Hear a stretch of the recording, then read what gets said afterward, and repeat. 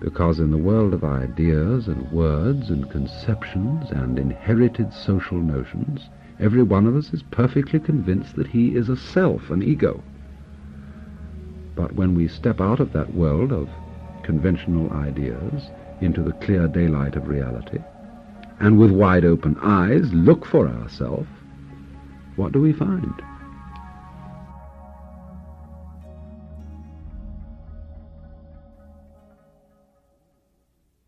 When I originally planned this series of talks, I had not intended to include what to me is one of the most remarkable books in the world. The reason I hadn't originally intended to include it in the series is that to the average person who is not acquainted with these matters, it's a book of extraordinary difficulty, despite the fact that from another point of view it's a very simple book. But at any rate, I thought I'd have a shot at it. This book is called in its Chinese title Wu Men Guan, and literally translated that means no gate barrier, or you might call it the Gateless Gate, or the gate which is no gate. The book is representative of an extremely important school of Buddhism known as Zen in Japanese and as Chan in Chinese. And this particular school of Buddhism has been one of the most potent influences in the history of Far Eastern culture, in the shaping of its arts, and such a wide range of arts, going from painting and calligraphy at one extreme to the art of jujutsu at the other, and including in between landscape architecture, ordinary house architecture, ceramics, archery, fencing, all kinds of things, as well as daily life itself. And because Zen has been of such great influence in forming the cultures of the Far East, it's one of the most important types of Oriental philosophy for us to understand. But when one comes to the literature of Zen, the beginner is faced with a very strange problem. And the problem is that the great majority of this literature consists of anecdotes, stories which are technically called mondo, or question and answer. And these stories are somewhat like jokes, because a joke strikes you as funny only if you get the punchline, see the point, and laugh at once. If somebody has to draw a diagram and explain the joke to you and tell you just why it's funny, well, it falls flat. And it's the same with these stories.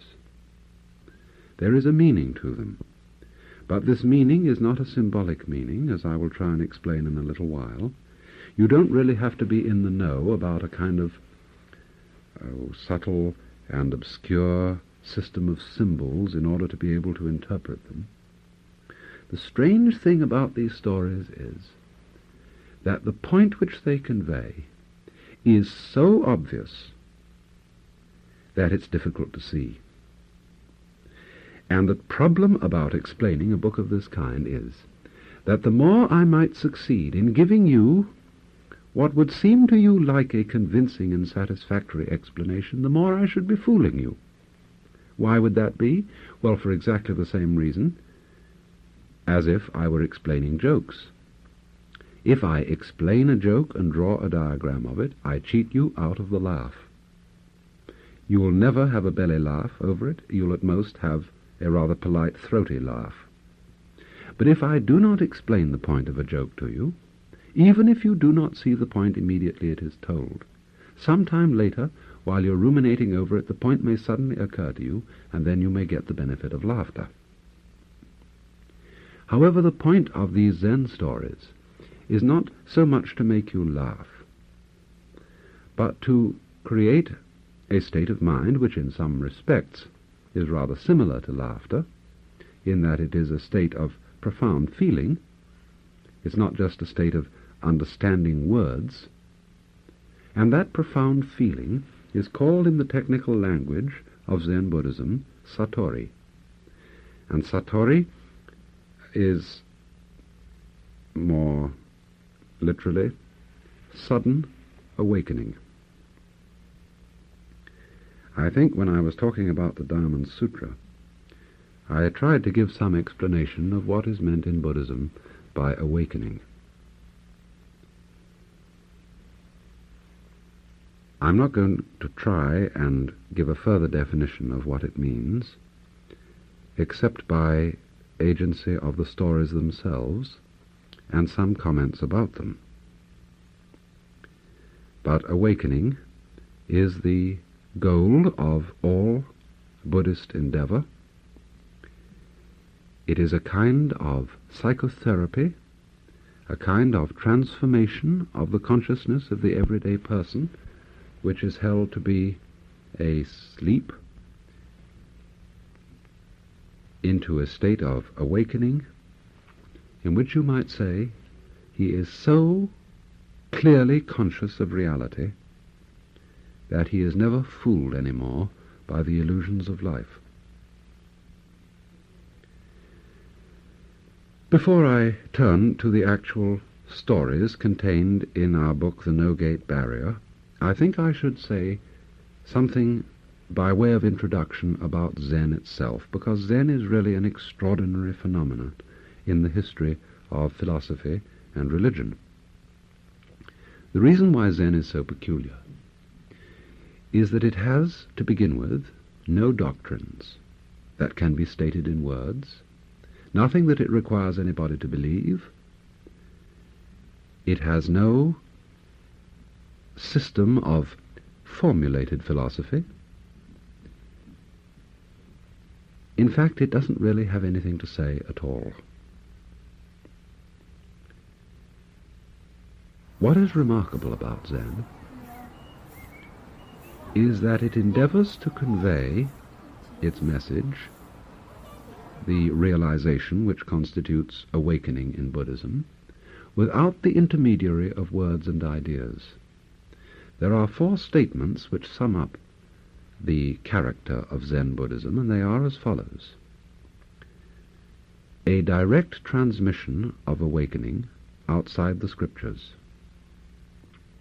No dependence on words and letters.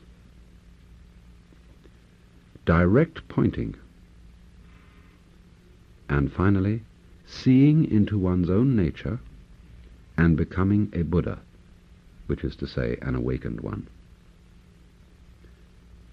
I particularly want to concentrate on what is meant for the moment by direct pointing, because this is the technique in which Zen excels. Zen feels that all that human beings are seeking, all that they really fundamentally desire, whether it be complete contentment of the heart, or understanding why this universe exists and what our place in it is, all this understanding is not something obscure and far off, but something completely obvious and lying open for us, to anybody who cares to look at it, in this immediate moment which we are living now. It is as if to say, the whole secret of life, everything that you could possibly desire, is yours at this moment. And if you cannot lay hold on it now, you'll never be able to. The difficulty is that it's very hard to convince people of this by talking about it, because all talk, all systems of ideas, are in relation to reality itself somewhat like a menu in relation to a dinner. And those who try to get comfort, to get wisdom out of books, or by believing in various systems of ideas and philosophies, such people are really devouring the menu instead of eating the dinner. Now, how then is one to divert people's attention from the menu to the dinner itself? There is only one way, and that is to point directly at the dinner. To stop talking about it, to stop writing about it, and to point at it directly. And this is what Zen does, and most of these stories from the No-Gate Barrier, the Wumen Koan, are examples of direct pointing. According to legend, the Zen school of Buddhism was introduced into China in about the year 527 A.D. by a sage from India whose name was Bodhidharma. And Bodhidharma is always represented in the art of the Far East as a fierce gentleman with a bushy beard and staring bright eyes. In Japan at the present time, children's toys are made to represent Bodhidharma. They're little fellows rather like the American shmoo, same sort of shape, and they're weighted inside. You know, they're legless figures, and they're weighted inside so that you can't knock them over. They'll always come upright again. And always there is the fierce stare in the eyes and the bushy beard on the chin. And of course there is some reference to Bodhidharma's secret, to the teaching which he brought, to the message of Zen in the fact that you can't knock this little fellow over. You can push him this way, you can push him that, but he always bobs up again. The first story I'm going to read from the Wumen Koan, which incidentally was compiled by a teacher of the Zen school who lived in China between 1183 and 1260. The first story I'm going to read you is the story of the encounter between Bodhidharma and his first disciple, whose name was Eka. Bodhidharma was sitting facing the wall. His future successor, Eka, stands in the snow and presents his severed arm to Bodhidharma. I should explain in parenthesis that Bodhidharma had very much discouraged Eka from becoming his disciple, and this is always the way with Oriental, philosophical and spiritual teachers. They don't look for disciples. And the reason why Bodhidharma wasn't looking for disciples was his own fundamental feeling that he had nothing to teach. The truth of Buddhism was so completely obvious that anyone could see it if he looked, and to talk about it and try and teach it was, as they say in Zen, only to put legs on a snake. You know, a snake walks very well without legs, and if you stuck some on it would only embarrass him. And so he had said repeatedly to Eka, "I have nothing to teach, go away." But Eka was so convinced that Bodhidharma had some secret which he could convey to him, that at last, as a token of sincerity, he cut off one of his arms while standing outside the teacher's hut in the freezing snow, and presented it to the teacher, crying, "My mind is not pacified. Master, pacify my mind." Bodhidharma says, "If you bring me that mind, I will pacify it for you." Eka said, "When I search for my mind, I cannot hold it." Bodhidharma said, "Then your mind is pacified already." And it is said that at this moment Eka had a sudden insight into the whole mystery of life, the problem of peace of mind, and the essential meaning of Buddhism itself. To each one of these stories, the editor of the book has added a comment and a poem, and I'm going to read the comment which he's put here. That broken-toothed old Hindu, Bodhidharma, came thousands of miles over the sea from India to China as if he had something wonderful. He is like raising waves without wind. After he remained years in China, he had only one disciple, and that one lost his arm and was deformed. Alas, ever since he has had brainless disciples. And the poem? Why did Bodhidharma come to China? For years monks have discussed this. All the troubles that have followed since came from that teacher and disciple. It's a characteristic convention of Zen literature that the masters of this school poke fun at one another,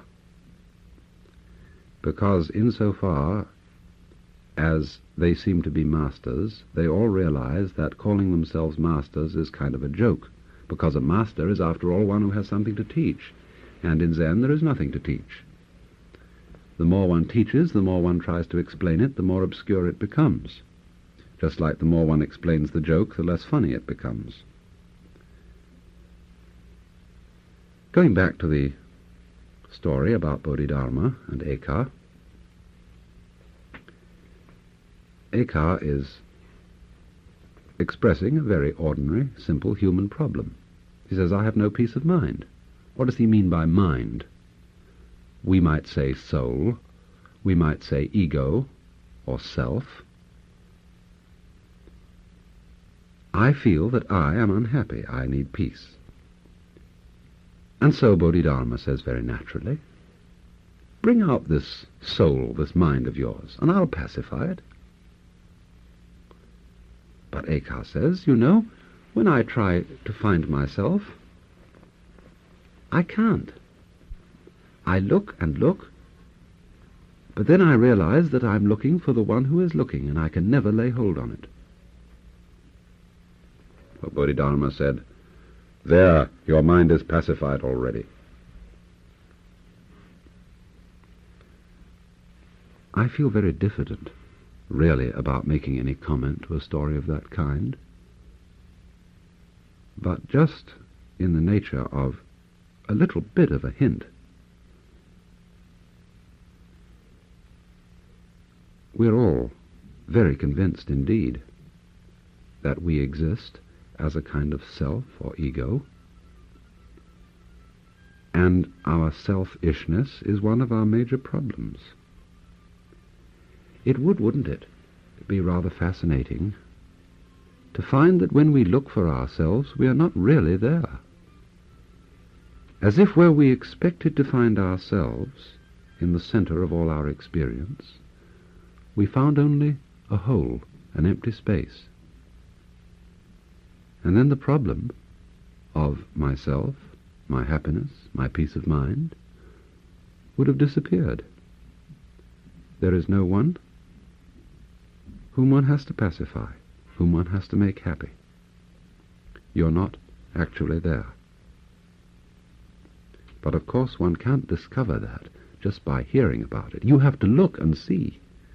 That's why one of the fundamental questions in all Oriental philosophy is the simple question, who are you? Look and try to find out who it is that is trying to find out who it is that is trying to find out.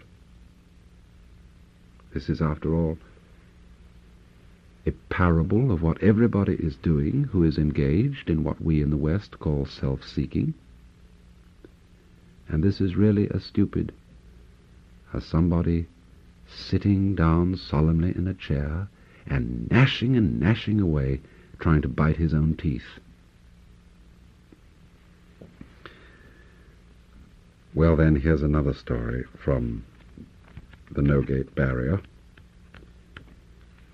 There was once a teacher called Tozan,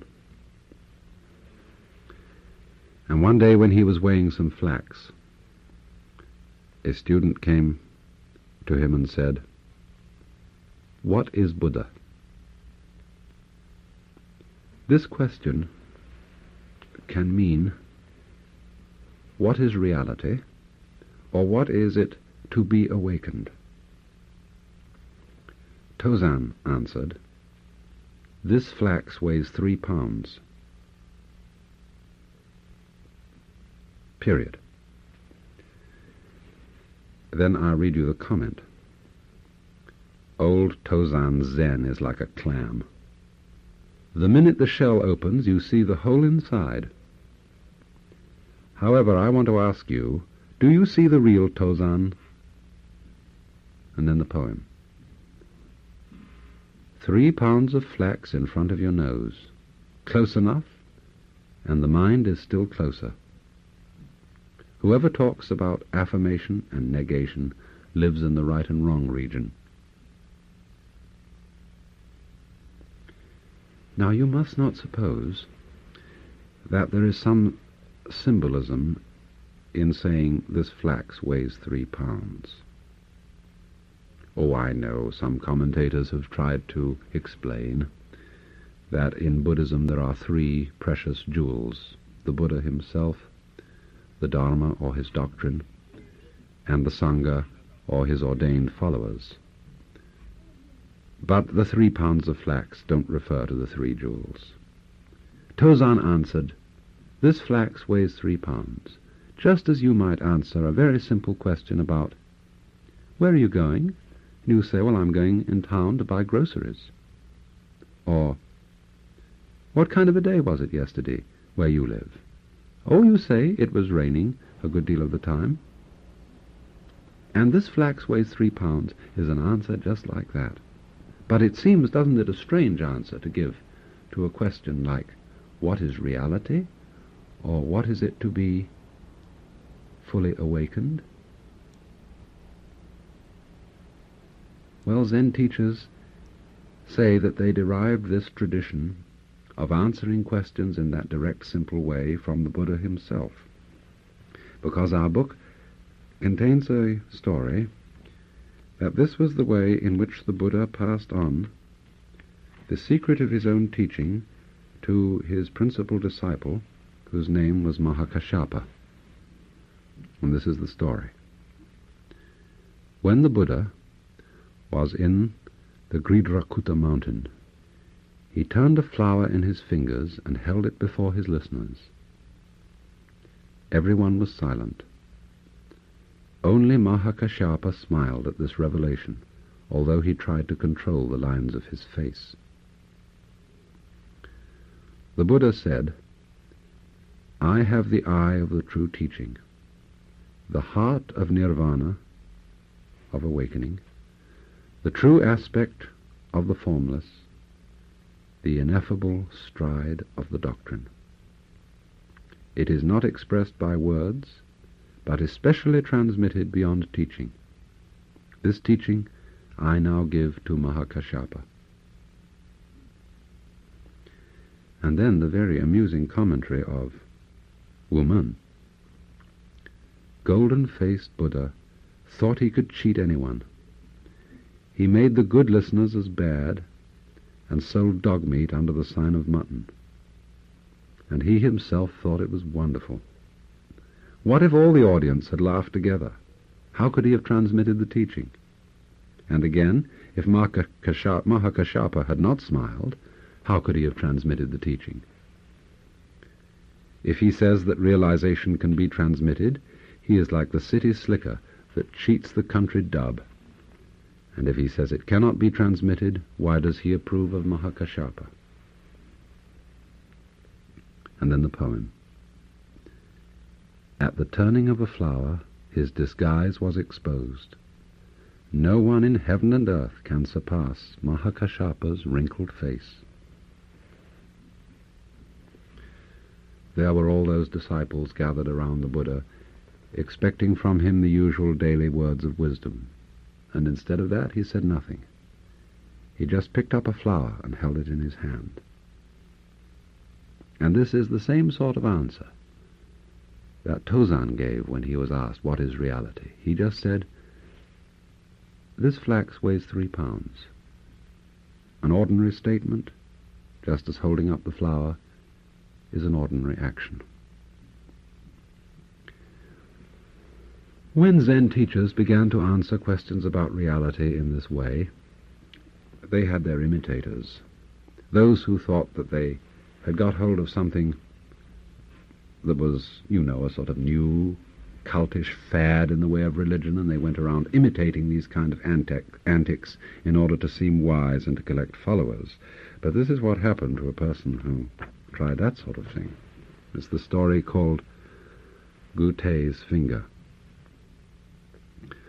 Gute raised his finger whenever he was asked a question about Zen. A boy attendant began to imitate him in this way. When anyone asked the boy what his master had preached about, the boy would raise his finger. Gute heard about the boy's mischief. He seized him and asked him the question, "What is the fundamental principle of Buddhism?" The boy raised his finger, and at once Gute cut it off. The boy cried out and ran away. But Gute called out and stopped him. When the boy turned his head to Gute, Gute raised up his own finger. In that instant, the boy was enlightened. When Gute was about to pass from this world, he gathered his monks around him. "I attained my finger Zen," he said, "from my teacher, Tenryu, and in my whole life I could not exhaust it." Then he passed away.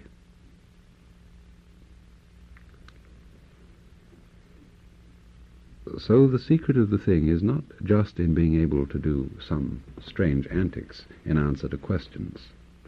And the fellow, who didn't really understand but imitated his understanding, got into very serious trouble. But despite of his getting into trouble, he realized the thing in the end. Here is a story in which perhaps the point of this kind of thing begins to come a little clearer. And it's called the story of tipping over the pitcher. Hyakujo wished to send a monk to open a new monastery. He told his pupils that whoever answered a question most ably would be appointed. Placing a water pitcher on the ground, he asked, "Who can say what this is without calling its name?" The chief monk said, "No one can call it a wooden shoe." But Isan, the cooking monk, tipped over the pitcher with his foot and went out. Hyakujo smiled and said, "The chief monk loses," and Isan became the master of the new monastery.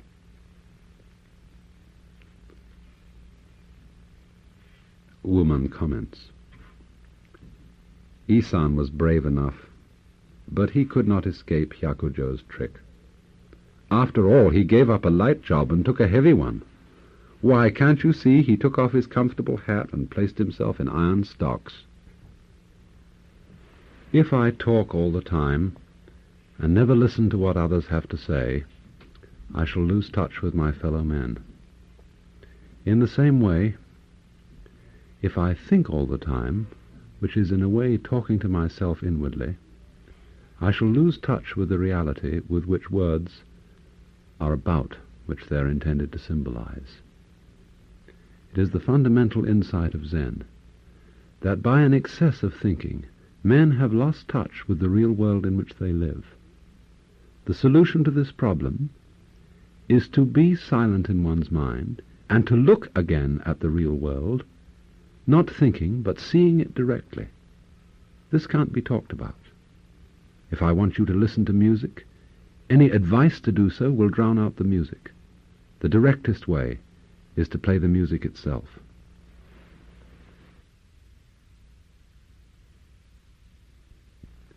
In other words, he had seen that the reality of the pitcher was not the word or the idea, pitcher, but was something non-verbal. And by this action demonstrated that this was his understanding. You cannot put what it is into words. And this indeed is a central point of Zen and of Buddhist understanding in general, that reality is beyond words, and that one must not confuse the world of things as we think about them and talk about them and name them with the world as it actually is. The first story I read was a case in point, because in the world of ideas and words and conceptions and inherited social notions, every one of us is perfectly convinced that he is a self, an ego. But when we step out of that world of conventional ideas into the clear daylight of reality, and with wide open eyes look for ourselves, what do we find?